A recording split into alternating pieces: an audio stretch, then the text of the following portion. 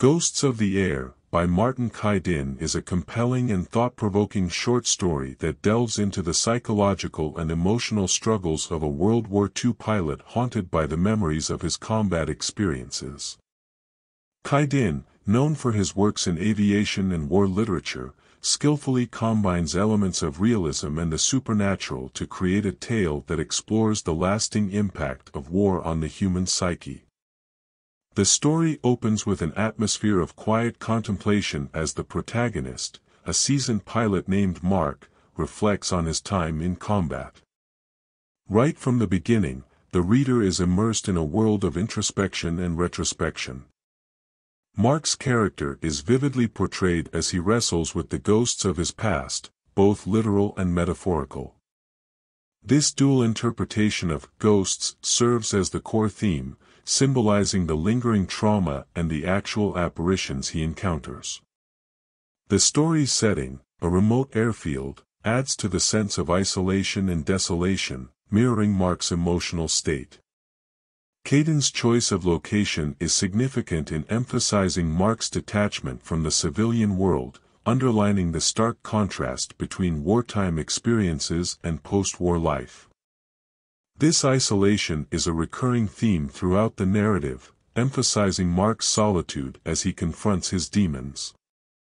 Caidin skillfully employs symbolism in the story, particularly through the spectral P-51 Mustang fighter plane that appears to Mark. The ghostly plane is a symbol of his past, a constant reminder of the battles he fought. It embodies the idea that the past is not easily discarded or forgotten. Rather, it continues to haunt those who have lived through it. The plane also serves as a link to Mark's lost comrades, highlighting the camaraderie and brotherhood that war fosters, a theme often explored in war literature.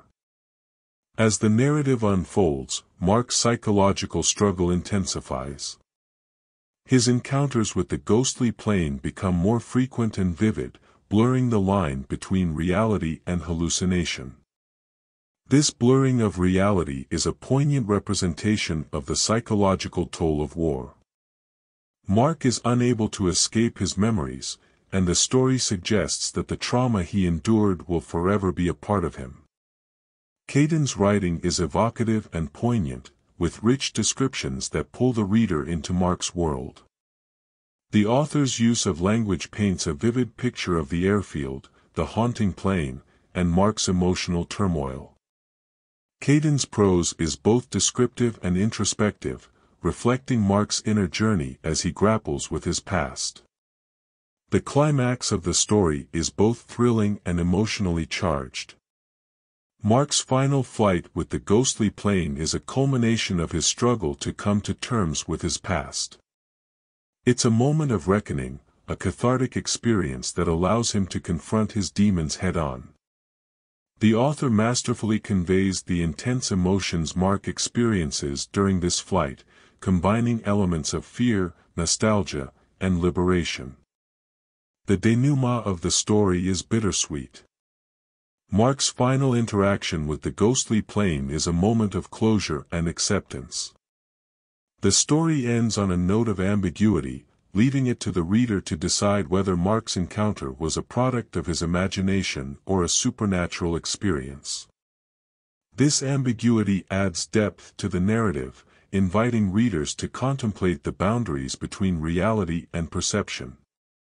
In conclusion, Ghosts of the Air, by Martin Caidin, is a powerful and poignant exploration of the psychological impact of war.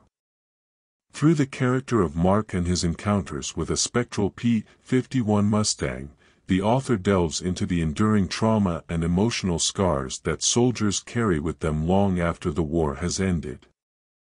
Caidin's masterful storytelling, rich symbolism, and evocative prose make this short story a compelling and thought-provoking read.